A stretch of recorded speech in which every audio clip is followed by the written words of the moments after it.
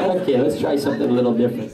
You're keeping my lemon. No, you're not. Or else I'll keep your ball. Okay, I'll show you something. I'll tell you something.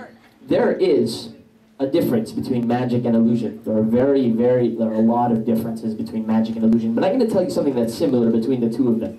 This is what's very similar. Magic and illusion have to be simple. If they're not simple, they're not magic, they're not illusions, you can't do it. I have with me the simplest of simple. I'm Italian, can you tell? So, oh, sorry. More like, where's tweezers? So I have with me the simplest of simple. You're not going to believe it. Check it out. This is crazy. You're not going to believe it. It is a paper bag. It looks like a normal paper bag, but it's not.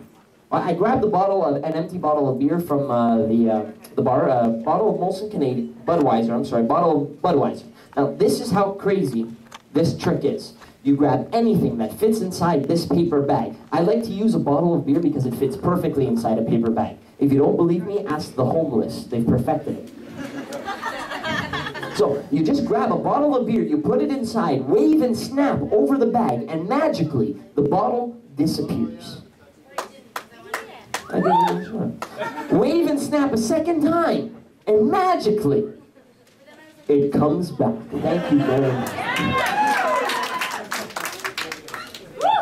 Okay, we'll do it again. Bottle of beer, you put it inside, wave and snap, disappears. If you don't believe me, it's okay. We'll check. It's gone. Wave and snap and... No, you just put it inside, wave and snap, disappears. Look, see, look, it's empty. It's empty. Some people are impressed. You're the dumb ones. You wave and snap. Well, you don't like this trick? You